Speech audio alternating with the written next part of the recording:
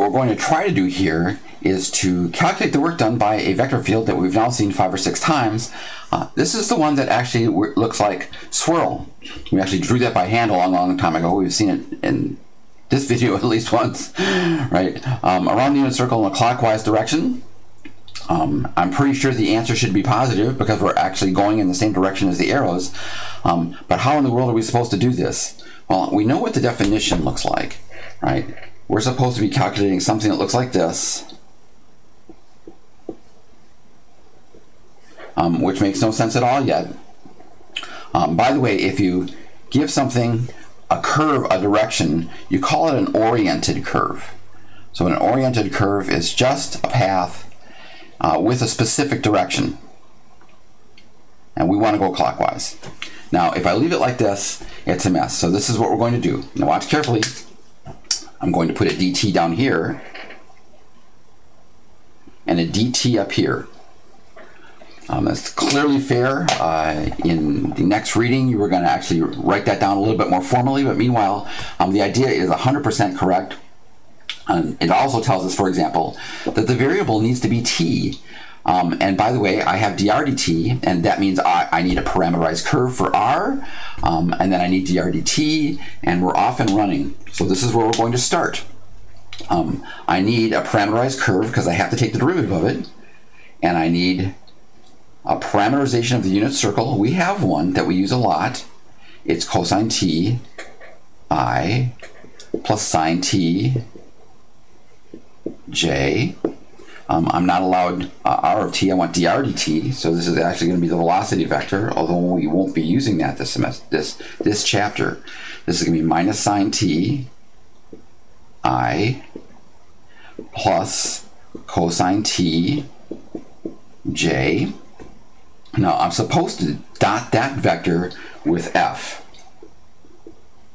And let me write down f, and we'll decide what to do. This is minus yi plus xj. Now, we know what this is. This is a vector field. This is a plane full of arrows.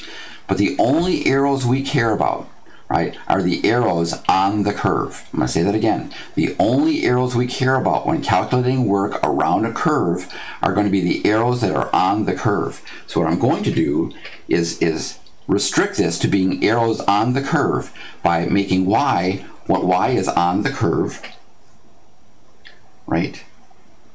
Yes, I'm going to get minus sine ti, and then putting in what x is on the curve, that's plus cosine tj, and that's actually f of xy, and I'm supposed to dot that with dr dt. So I'm going to go back to the top, and we're going to dot f of xy, and I'm going to write it like a vector. So this is minus sine t I, no, I already have the I, I'm already in a vector, and cosine t, so this is f. Remember, all we did to get f is we took the formula for f and plugged in the parameterization, and I want to dot that with dr dt, and remember how we got that? We wrote down dr dt and took the derivative. So I get this,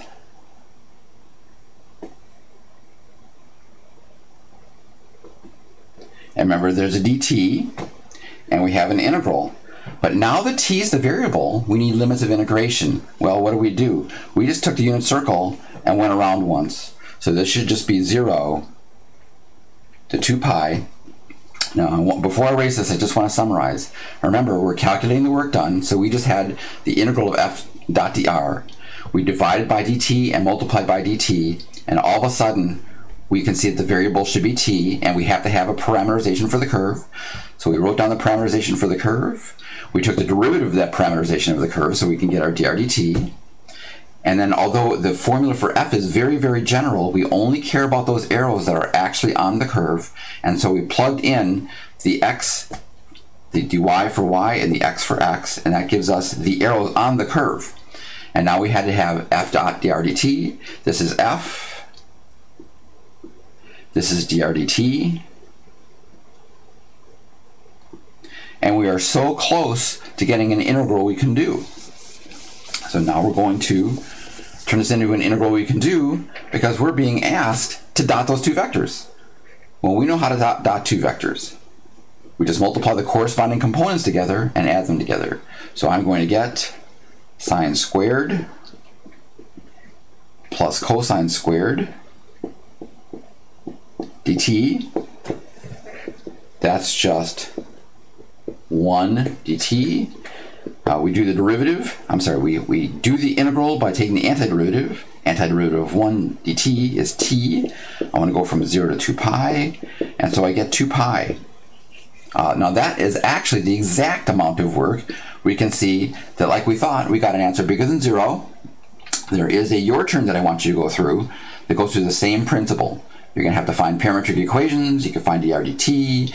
You plug your parameterization into f. You dot the two vectors. You get an integral you can do. Ta-da!